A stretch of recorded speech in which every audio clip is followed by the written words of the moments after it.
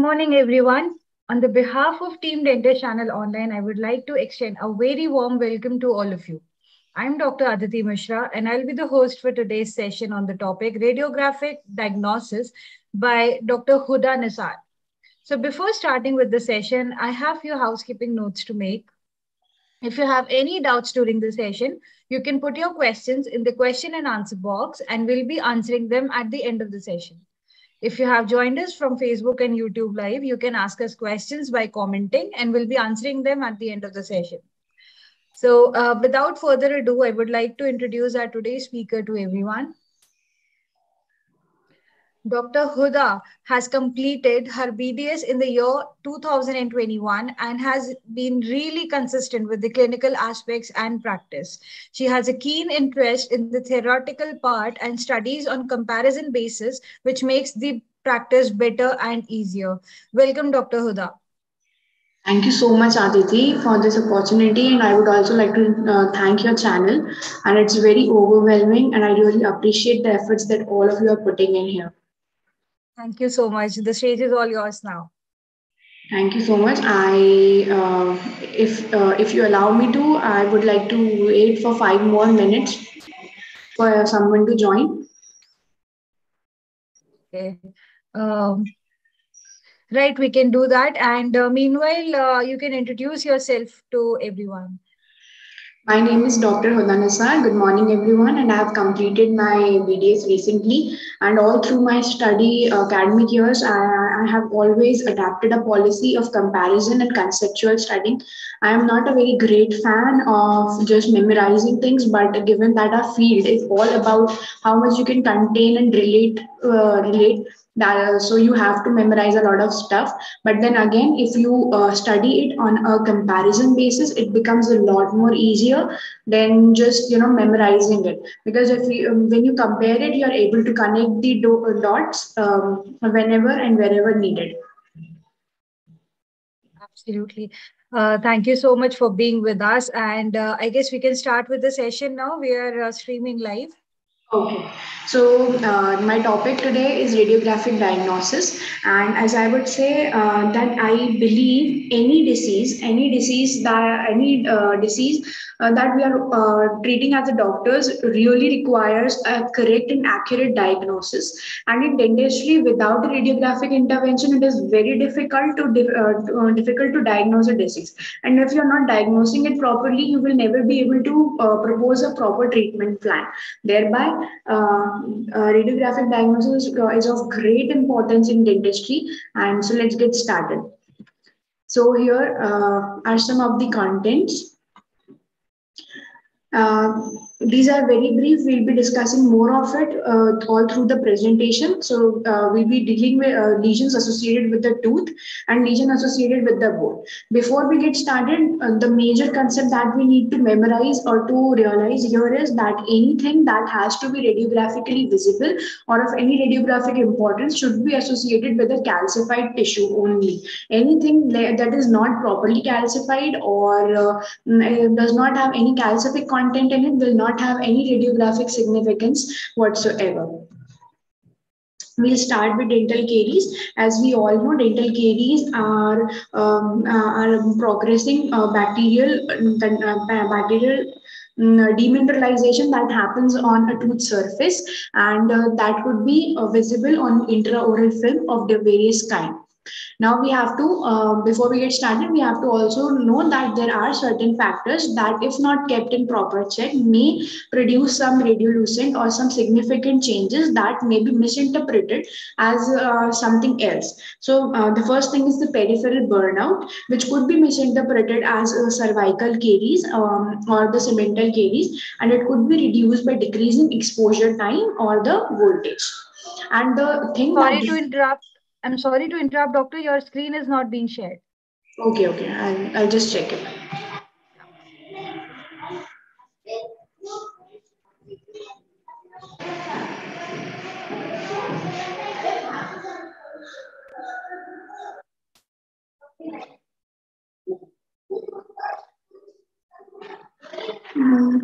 Is it visible now?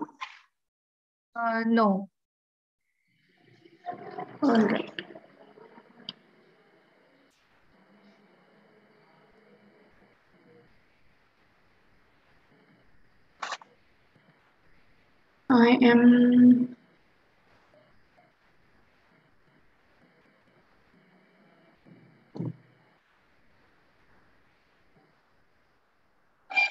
Can you see it now? Yes, absolutely. Please.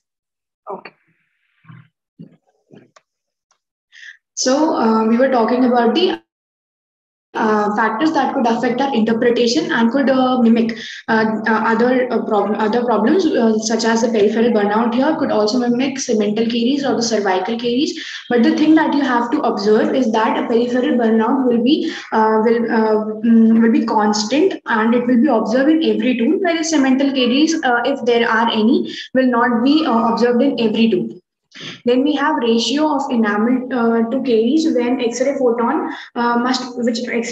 must penetrate. That is that if the X-ray photon is not able to penetrate a calcified tissue, then it appears radiolucent. Whereas if it is properly able to penetrate the tissue, it appears radio opaque. So as in the picture, you can see some areas are radiolucent. That is because of the improper penetration of the photons. And then we have errors in angulations. We all know that if there is error in a vertical angulation, it will result in the foreshortening and elongation of the image, and the horizontal vertical angulation defect will lead in the overlapping of the image.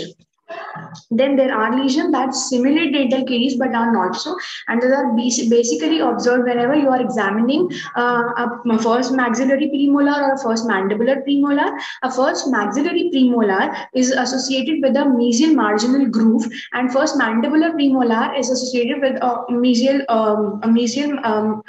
developmental defect, which mimic a caries but they are not so, and they could be clinically differentiated from caries. Then we have cervical burnouts. The cervical burnouts is because there are the area above and below the cervical area absorb more of the X-rays, and thus they appear more radio opaque than the cervical area, which may be in a lot of cases, especially when you have given a crown to the patient. Sometimes when you take an OPG, you will see that the crown below the crown you'll observe a cervical radiolucency, which will be very apparent. Then you can also misinterpret that the tooth has been infected and it is of no use, but you also need to do an intervention and you will find out the tooth is perfectly healthy, and this type of phenomenon is basically observed in a tooth which is vital and has been given a crown or a bridge. Then we have, as a first topic was interproximal caries. Interproximal caries or smooth surface caries are any demineralized lesion that appear on the lateral surface of the tooth where the tooth is at the contact of the other tooth. And these lesions could be detected radiographically as well. So we'll start with the incipient lesion. As here you can see that in case 1 there is a very small notching. This is an incipient lesion, but the enamel damage is about 50%, which is a very substantial and significant damage. So if there is any damage that is less than 50%, it is hard to control, hard to detect it on the radiograph. Now, as the caries progress, you could see it in this picture, that there is a triangular lesion. This triangular lesion has a base towards the outer surface and the apex is towards the dentino-enamel junction. These caries depict now the moderate caries where the carious lesion is into the enamel completely but has not breached the dentino-enamel junction. In case 3, you can appreciate that the dentino-enamel junction is intact and the dentine still shows a radiolucency. That means the caries has progressed into the dentine, but the pattern still remains the same. That is a triangular. The caries progress in triangular fashion, where the base is towards the dentino-enamel junction and the apex is towards the pulp chamber. Now, once we can observe that once the lesion has progressed enough, the dentino-enamel junction now breaks down and the entire lesion becomes one. And sometimes when we are examining it clinically, we tend to break this entire dentino-enamel junction, and we could explore that there is a lot more carious portion lying inside, but it is more visible and more evident in a radiograph. These dentinal, smooth surface caries now follow the path of the dentinal tubule and they'll approach the pulp. You can appreciate this in this picture where you can see a proximal lesion and that proceeds towards the pulp chamber. Now, why? You can also ask that it doesn't go anywhere, but it directly come to the pulp horn.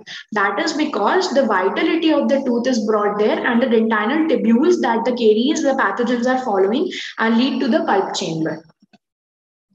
Then we have an incipient lesion. As I said earlier, anything about 50% will mark an incipient lesion, and anything less than that will not appear on a radiograph. And it is very sometimes it is very hard to appreciate. So an incipient lesion is only of good use when we have a good radiograph.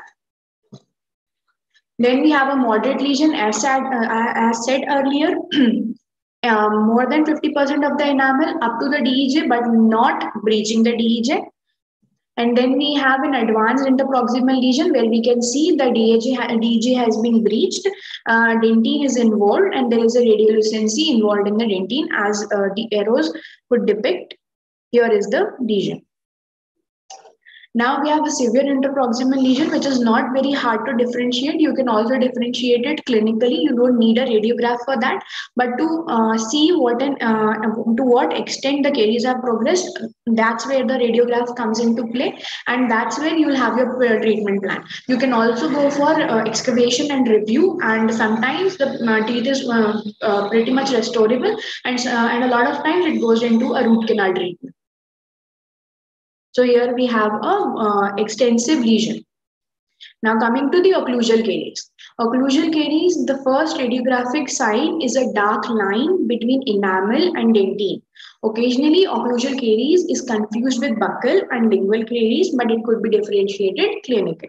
Now, if you could appreciate that this is a lesion, here we can see this is a lesion. The intact enamel is not that has not suffered that much, but the dentine has severely suffered.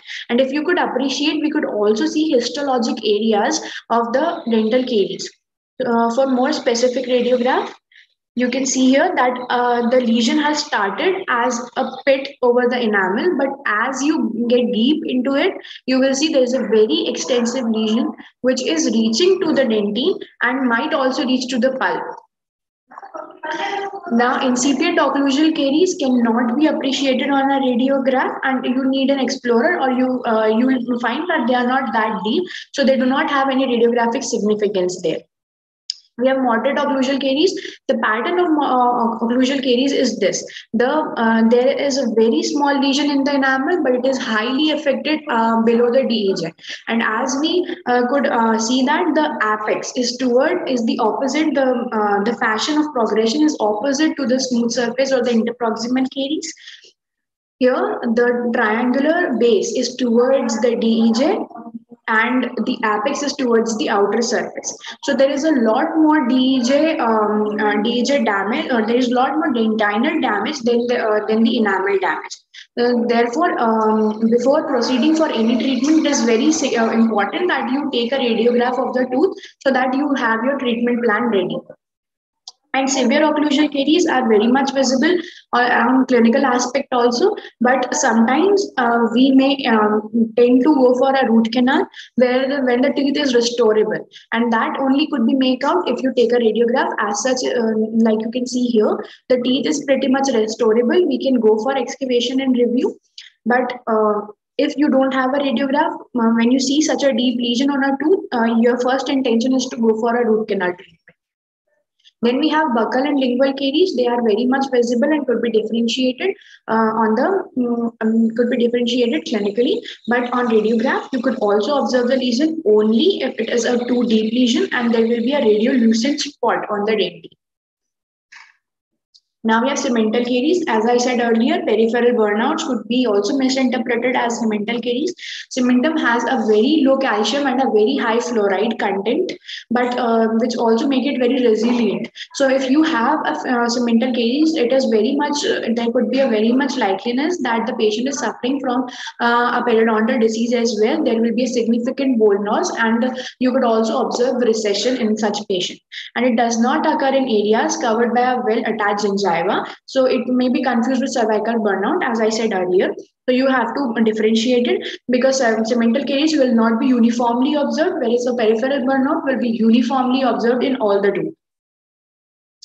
As I told you earlier, cervical burnouts are because the structure, that is the root, and the crown, both have absorbed more of the radiation, so they appear more radio opaque, thus making it make the cervical area look radiolucent, and this could be misinterpreted, especially when a tooth has a crown. When a vital tooth has a crown, this is the condition you could pretty much observe. You could very efficiently observe in your clinics, where the patient comes with the pain and you take an OPG and then you see that there is a significant radiolucency. This is because the crown is of porcelain and metal, and it is way much radio opaque, thus observing most of the radiations, rendering the cervical area pretty much radiolucent, which appears pathologic but is not. Now we have rampant caries. Rampant caries is a type of early childhood caries, and it is marked by lesions in 10 or more tooth in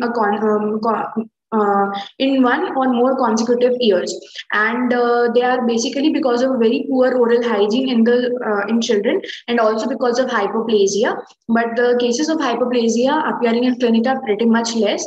You could see that the patient who have the soothers, who have a habit of giving their children soothers, and who have a habit of sleeping with the feeders in their mouth, they mostly come to clinic with such kind of lesions. For the treatment plan, yes, a radiographic intervention is necessary, but for the diagnosis, you could also diagnose it clinically. Now we have radiation caries. Radiation caries are basically of three types. This is the initial lesion. This is a type 1 lesion where the cervical areas are heavily affected. And to make a note here, I would also say that any patient that come to you and gives a history of radiation, you will observe that the teeth are heavily caries, and you cannot go for composites very easily in such kind of tooth. And the lesions are uniform, and it also depend upon the duration of radiation they have received. These cervical lesions may also lead to complete detachment of the crowns from the root, and further other complications of radiation could also be observed. Now we have secondary or recurrent caries. Secondary or recurrent caries appear when there is a restoration, and below that radio restoration, you can see a very very defined radiolucency. The margins are not well defined, but you could appreciate the contrast between the radiopacity of the restoration and the radiolucency of the recurrent lesion.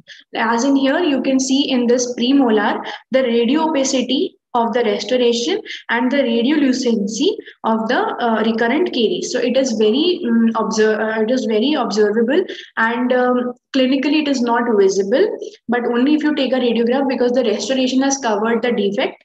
Thereby, a radiograph is a must in the case of recurrent caries. Then we have pulp exposure. Pulp exposures are clinically also could be appreciated, but radiographically you have a more a better view to the condition. And clinically, if while doing the procedure, iatrogenically you have induced a pulp exposure, then it would be looking somewhat, it would be looking like this, the bleed from the tooth surface. Now we have developmental pits, dents in dente, and all of these conditions may give you a sense that the tooth is radiographically not fine. But then again, your diagnosis should be based on a complete balance of your clinical findings and your radiographical findings. You should not completely rely on clinical findings, and should not completely rely on radiographic findings. It is very important that even though you have seen the radiograph, you still observe the tooth and the condition of the tooth, and then only plan your treatment plan. We have fluoride bombs. Fluoride bombs are very common, very commonly seen in certain areas. And the knack of this lesion is that the tooth appear perfectly healthy. This is because the fluoride that has been that has been acting on the tooth does not make it look caries, but but deep down it is heavily caries, and it could be only observed primarily on the radiographs. And or you go for clinical intervention, that is you open up the tooth and you'll see a massive decayed lesion. And similar case could be studied in it could be studied in arrested caries form, but the here it is opposite. There is a carious lesion, but it is not progressing. And sometimes clinically you will see there is a white chalky spot which appears radiolucent on the radiograph, but it's not progressing anywhere. Coming to the periapical radiolucencies, the common pathologic condition we have here are granuloma, cyst, and abscess, which you will observe on a routine basis in your clinics. So, also, when you go for a periapical radiograph, when you're observing the periapical area, you have to look for the anatomic structures such as in mandible, the mental foramen, and the incisor foramen. The mental foramen could here, like in this picture, you could appreciate this area. Now this could this would appear to you like it's some defect, but it is not. It is a mental foramina. And in maxilla, similarly, you will find line of Aney. Sometimes the maxillary lining is so close that it you may think of it as a lesion, but it is not. So you should know how to differentiate between an anatomic structure and a lesion. Now we have a periapical radiolucencies. So superimposition of radiolucent normal anatomic structures like mental foramen and maxillary sinus inferior dental canal. Here we have the mental foramen, and here we have the maxillary sinus. The thing that you need to observe here is if there would be any lesion, it would be associated with the tooth or it will be around the tooth. It will not be something lying in the space. So if there is something just lying in the space, it needs more intervention. But for these lesions, you should be very thorough. Like this is the premolar space. Now the mental foramina is said to be found in the premolar space area. So your first thought should not be something like very invasive, but a basic one. And here it is again the premolar and the molar line. We know that the maxillary sinus dip. We study in anatomy that the maxillary sinus dip in between the roots of the first molar and the second molar. So this should be a common finding for you. And you as you observe more and more radiograph, you will be able to differentiate with a proper periapical lesion that really requires an invasion and the anatomic structures. Then we have incomplete root formation. Incomplete root formation is seen in children in the mixed deciduous dentation period, and it is marked by blunderbuss apex. So this should not be a problem for any of us, because blunderbuss apex are the open apex and should be appreciated on a mixed dentation radiogram. Now here we have a cyst, a granuloma, and abscess. Now these three cases are something that you'll routinely observe, and you will have to go for an intervention. Now, for cyst, you can see the size will be greater than 1 centimeter, and the margins will be very well defined. Here you can observe the margins are very well defined, and the size is obviously greater than 1 centimeter. For a granuloma, the size will be less than 1 centimeter, and it will have a very well defined margins around the apex of the tooth. So here you can see the lesion is smaller than the cyst. It is less than 1 centimeter, and the margins are very well defined. And in abscess, the margins will not be well defined. It will be merging with the surrounding bone, but you can appreciate the radiolucency. You can appreciate the obliteration of the periodontal space. You can appreciate the obliteration of the lamina dura as well. So here, now the treatment plan changes for every of these lesions. So you need to be very thorough. And the thing that is all of them are associated with a non-vital tooth. Now we have cementoblastoma, which is also a common finding. And the knack about cementoblastoma is that it has a halo-like appearance. That is that the radio opaque area is now surrounded by a radiolucent area, which gives it a halo-like appearance. Like here, the radio opaque area is now surrounded by a radiolucent area, giving it a halo-like appearance, and it is closely associated, completely obliterating the periodontal space. So it could be said as cementoblastoma. Then we have periodontal space thickening. It could be pathologic in the case of tooth extrusion, that is the trauma and the tooth has been extruded. So you will have periodontal space thickening. Root resorption of lamina dura. Resorption of lamina dura occurs when the tooth is diseased. That is, there are caries or there is periodontitis or initial symptoms of osteomyelitis and trauma can also depict this thickening of the periodontal space. The non-pathologic could be observed in the developmental stages of the dentition, as in the mixed period and the initial primary dentition phase, where you will not be able to appreciate a periodontal space because it has not the periodontal fibers are not yet formed. Therefore, it will see a thickening or obliteration of the space. Now we have root end changes, that is hypercementosis, which might be commonly observed. It is basically observed in patients who are very aged, and it is also observed in patients who have this bruxism problems. The tooth which is not physiologically significant or is not physiologically used can also depict hypercementosis.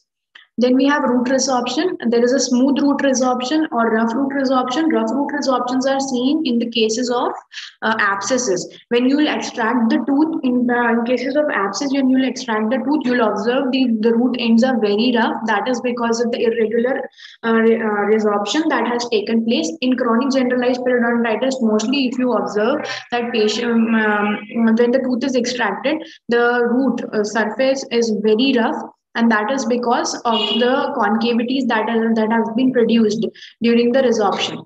Then smooth resorption is also can also be observed in physiologic resorption, and in many cyst cases and tumor cases there is a smooth root resorption.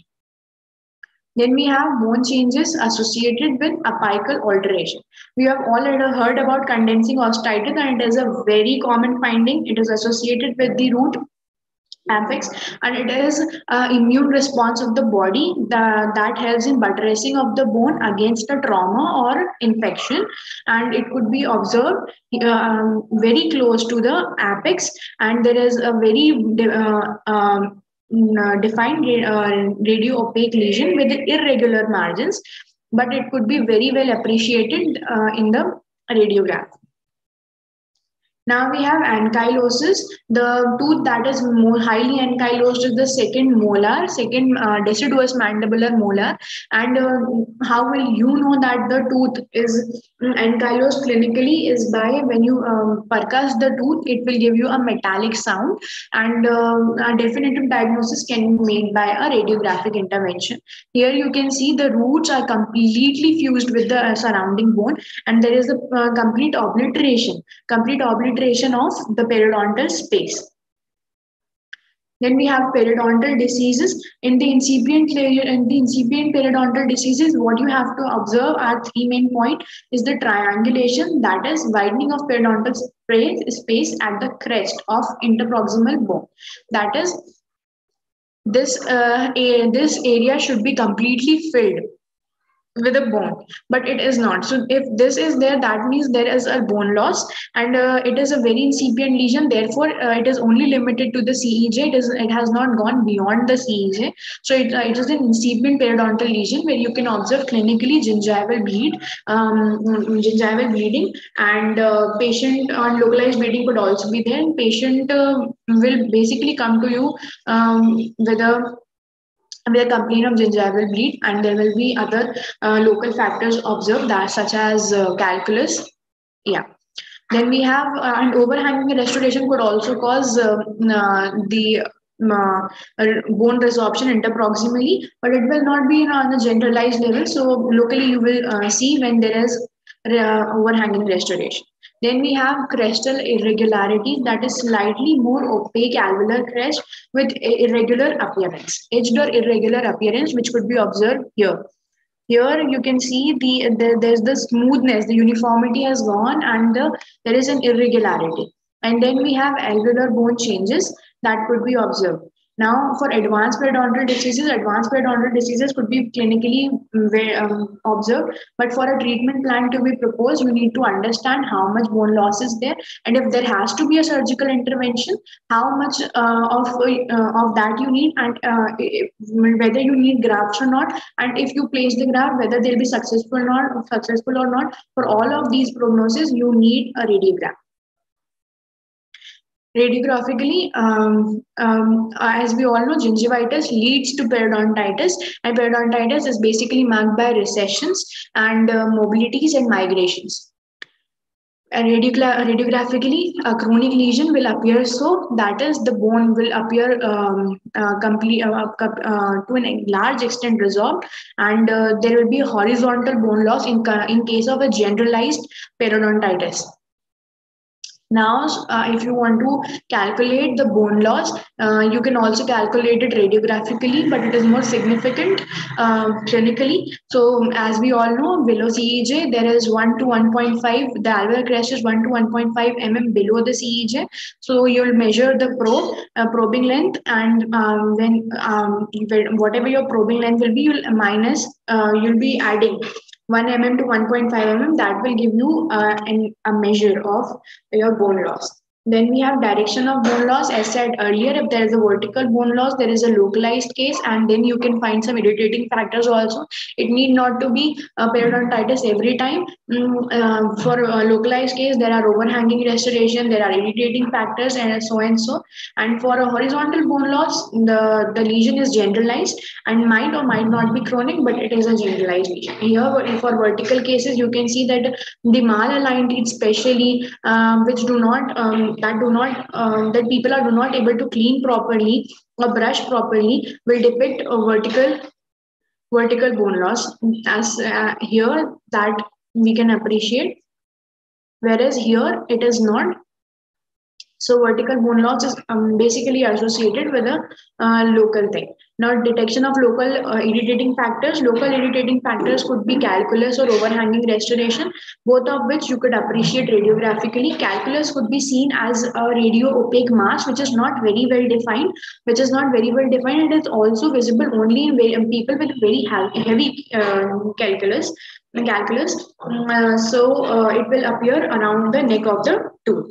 Now we have tooth resorptions. There are physiological resorptions are when the tooth are shedding off and the resorption is pretty much smooth. And then we have idiopathic, where we do not know whether the external internal resorption can occur, and we cannot make out properly whether we cannot make out the reason why the resorption is happening. And here radiograph is very important, especially such kind of resorptions are internally stimulated, and especially in deciduous tooth you can observe this because of the polarity of the cell changes very often. Then we have pathologic tooth resorption. This could be, here the case is the mesioangular impaction, which is leading to the resorption of the distal root of the mandibular second molar. So it is very commonly observed in impacted teeth, especially age. Sometimes you will find that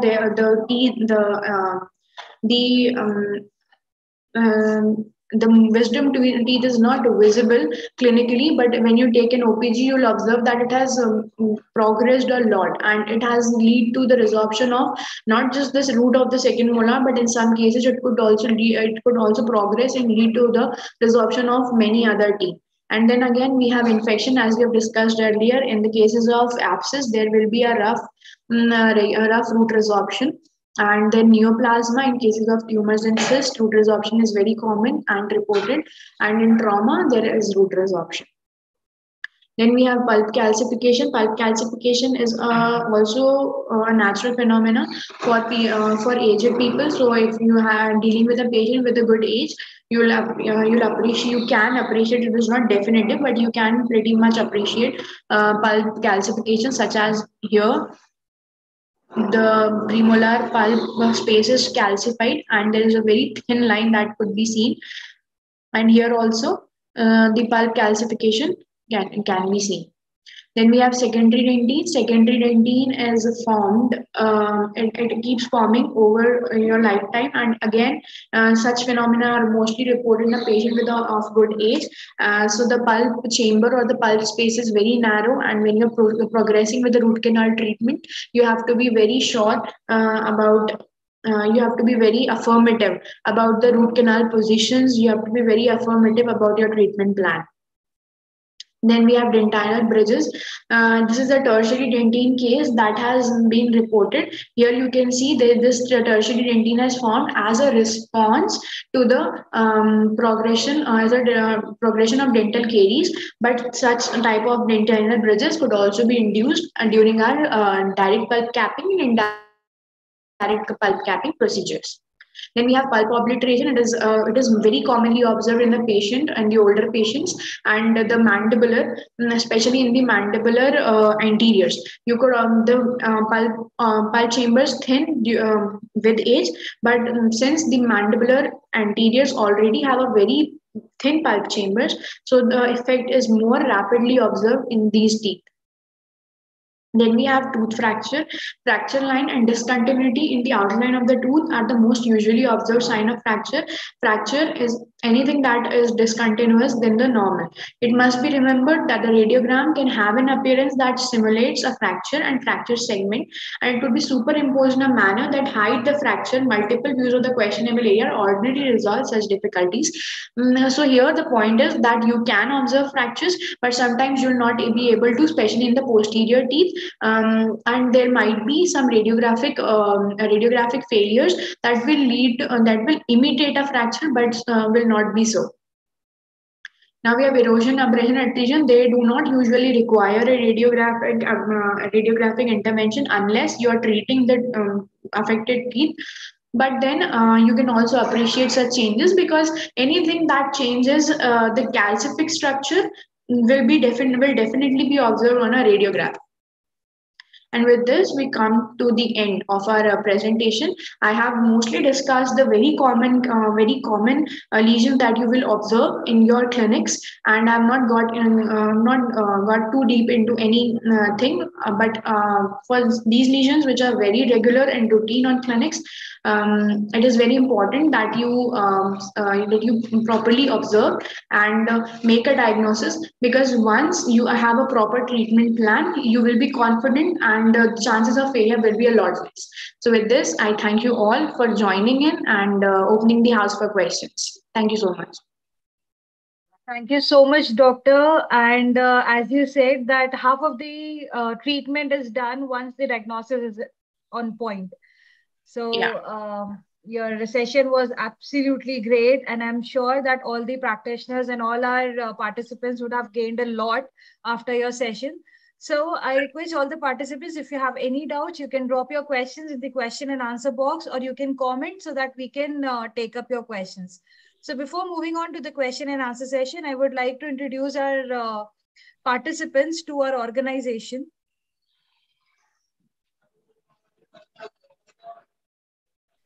So this is our organization, DentistChannel.Online, with the motto "Healthy Smiles that leads to wealthy lives." I request all the participants to kindly log on to our brand new website, www.dentistchannel.online. You can find us on Facebook, Twitter, Instagram, LinkedIn, YouTube, WhatsApp, and Telegram as well, with the handle @DentistChannel.Online. So we are proud to say that we are the first digital dental marketing media company in India, which caters to academic, professional, and commercial needs of dental students, practitioners, organizations, businesses, dental industry leaders. We offer several services and variety of platform under one roof. So like we conduct a lot of webinars, a lot of workshop for the dental professional and students. For organization, we do graphic designing, marketing, website development, and much more. And becoming a Prime member will avail you a lot of benefits. So let's check out on the benefits. You'll get all the free access to the dental webinars, and you'll be getting e-certificate for each and every webinar that you attend only after you subscribe to our Prime membership. You'll get special discounts on our masterclass sessions, courses, workshop, hands-on trainings. You can build a great network with the colleagues and different dental practitioners which are living in the different parts of the country and the world. So the annual membership will cost you just 799 rupees. And if you're using the promo code ADT100, that is my promo code, so you'll avail a short discount on the annual fee. So I request all the participants who have joined us, kindly subscribe to our Prime membership using my promo code ADT100. So I would like to inform you that we have two more sessions today. At 5 o'clock, we have management of mandibular condylar fracture through an intraoral approach using a transbuccal trochlear with ramus buccal decortication, a retrospective study by Dr. Shreya, and holistic dentistry, homeopathic remedies for common dental problems with Dr. Dennis at 7 p.m. So we are coming with our online 3-hour masterclass for atraumatic extraction techniques. You'll be learning all the latest techniques which involves atraumatic extraction, the clinical implications. There will be case studies. There will be question and answer session. One-on-one mentorship will be there by Dr. Kushal Gangwani. And we have just limited seats now. So I request everyone to kindly subscribe to it soon. In the month of March, we are coming with 3 online workshops. First, we are starting with Forensic Odontology Batch 3. After the huge success of Batch 1 and 2, we are coming this year with Batch 3. So kindly subscribe to our Prime, for the online workshop and Prime membership, because once you subscribe to the Prime membership, you'll get added discounts to the workshop as well. On 6th of March, we are coming with online masterclass on communication, the key to a successful dental practice by Dr. Jayana Gandhi. And on 13th of March, we're coming with the art of interpreting the different shades of gray, basically radiographic diagnosis and interpretation, which we read today as well. So kindly subscribe to our workshops. And for any latest update, if you want our latest update, you have to subscribe to you have to send one text message containing your name on this number and on WhatsApp, and you'll be added to our broadcast list, and you'll be updated regarding each and every upcoming event that we have. So our sponsor, Novamind GmbH, they have innovative dental and healthcare solutions to ensure your success in implants. For the recorded video, if in any case you have missed out any of our live session, you can go back and watch our recorded videos on Facebook and YouTube, and you can join us on Instagram for the latest updates with the handle DentistChannel.Online. Let's start with the question and answer session. Okay, the first question is from Dr. Saroj. She's asking, please explain the difference between granuloma and abscess. Abscess causes swelling. Why granuloma and cyst goes undetected? Granuloma and cyst goes undetected because unless there is a cortical bone expansion, you will not be able to observe a cyst because our immune response. Whenever there is an abscess, that abscess, when is counted with our immune response, turns into a granuloma. And if the granuloma is not treated, then it turns into a cyst. So you will see that it is a event. It is an event followed by first step, second step, and third step. So when there is an initial step, our body is not able to overcome that problem. So the abscess is very painful to the patient, and you could observe it clinically. But as it is substantiated with our immune response, it turns into a granuloma. Thus, you could not clinically you cannot differentiate between abscess and a granuloma unless you have a radiographic intervention. Right. So I guess Dr. Saroj has got her query cleared. So before ending the session, Dr. Nisar, do you have any takeaway note for our participants? I would just say that nowadays you don't find, it's very hard to be a good doctor. I would say so. Always strive to be a good doctor. Always do not look onto the financial aspect too much. Do not think about that. Obviously, if you do a RC, you'll cater a more financial benefit. But always think about the patient. Always. Be a good doctor in every aspect, not just the diagnosis, not just the treatment plan, but a good doctor to your patient as well. Absolutely. With this note, we'll end our today's session. Thank you so much, Dr. Nisar, for coming with us. Thank you so And much.